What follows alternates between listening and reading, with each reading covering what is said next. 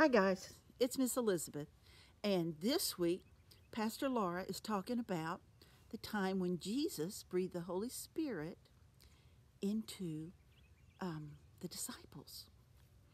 Now, do you think he knocked every one of them to the ground and did like CPR breathing? No, he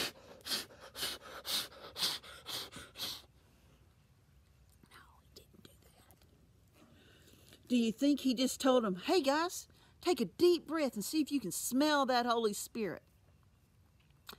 Let's take a deep breath and see. Everybody take a deep breath with me. Can you smell it yet? Take a deeper breath. And a deeper one.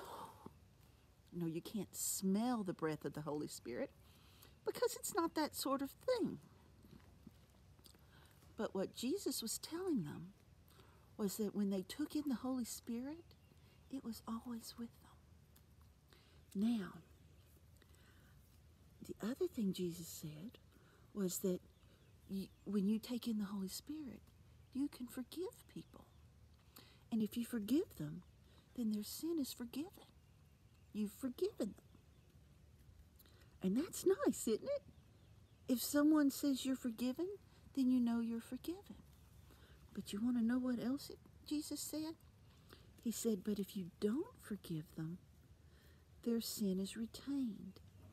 Now, retain can be kind of an odd word. What it means is held on to. So, when Jesus said, if you forgive them, they are forgiven. But if their sin is not, if they're not forgiven, then their sin is retained.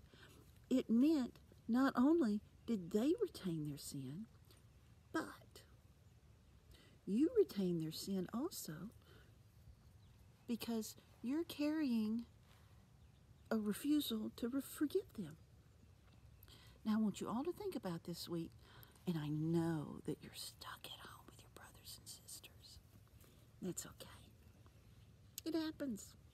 We're all stuck at home. And it's probably good for us. But it gives you a chance this week to really practice forgiving. So this week, every day, at the end of the day, I want you to review what you've been up to and see if there's anything you need to ask forgiveness for. And I want you to think about the things that maybe you got angry with someone for, and I want you to go to them and forgive them. That's the only big thing for this week. Now, if we can pray together, are you ready? Let's close our eyes, close our hands, bow our heads. Thank you, God,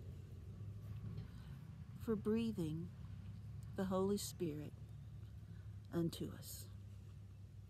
And we ask that you help us remember to forgive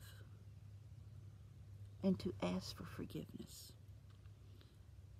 We know that only you can give us such power. We thank you for the wonderful world around us and ask only that you lead us forward, that we might not be lost in the darkness of discontent. Amen.